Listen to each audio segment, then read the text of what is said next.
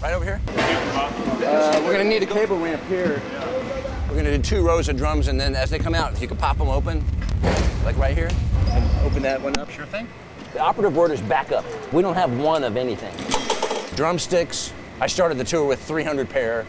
Every nut and bolt hidden here, every little clamp. I've got like a hardware store. It's all about backup.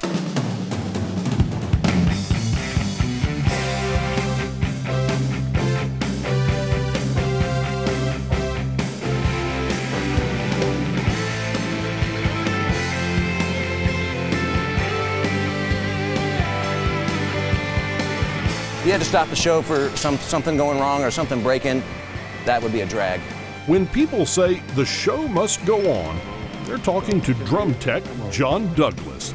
Every day on tour, he repeats a perfectly choreographed routine of load in, assembly, and strike. John calls sitting on stage at a rock concert just another day at the office, except his desk chair is a drum throne, and his boss is Alex Van Halen.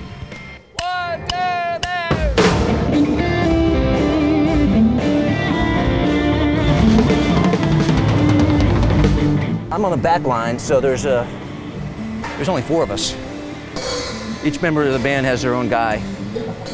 That, you know, I do this for Al on the drums, and you know, Eddie's got his guy that sets up his rig and maintains all his guitars, and Wolfgang's got a guy, and Dave has about a half a dozen guys. Van Halen, ZZ Top, Boston. John serves as drum tech for some of the biggest bands in rock. These are the groups he grew up listening to when he felt the beat pumping through his body at an early age. My parents would tell me, you know, when I was in diapers, I was just, you know, hitting pots and pans and with knitting needles and anything, you know, just bothering them, and that's all I wanted to do. John spends a few months touring every year. He never knows exactly where or when he'll be going, but he knows that when they call him, not only do the drums have to sound their best, but they have to look their best too. He turns ordinary instruments into works of art. Putting together a new kit for the tour is the fun part. That's the creative part. Because for me, it's kind of like a sculpture. It's got to be functional. So this is the shop, and Bob, this right here, all these boxes are drums. Like that stack right there is for Frank Beard of ZZ Top.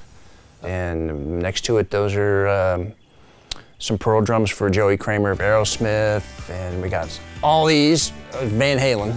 All of that is Van Halen? All the Ludwig and stacked on top will be the next Van Halen drum kit.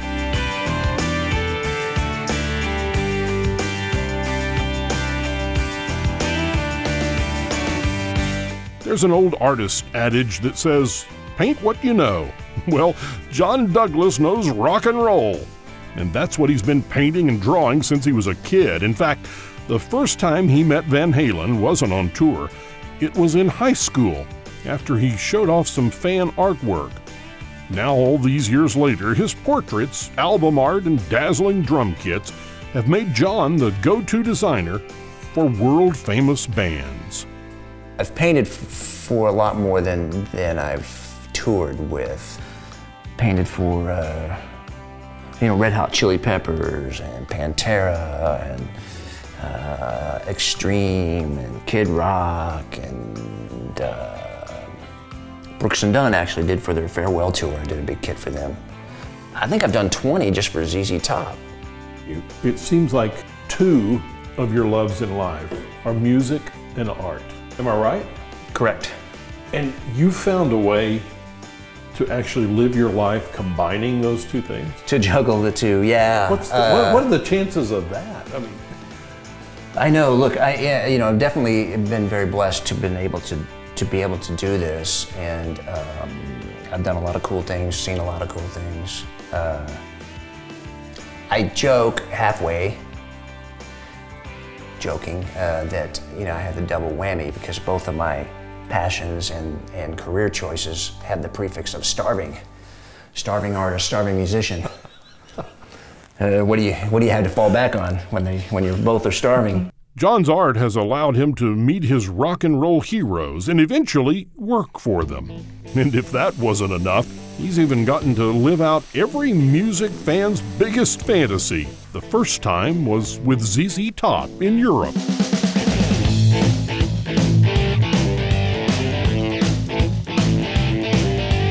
Well, I got a phone call at like 2 in the morning from one of the crew guys saying that they just took Frank away in a stretcher and I was going to play the show tomorrow night, which I thought was a practical joke, and hung up.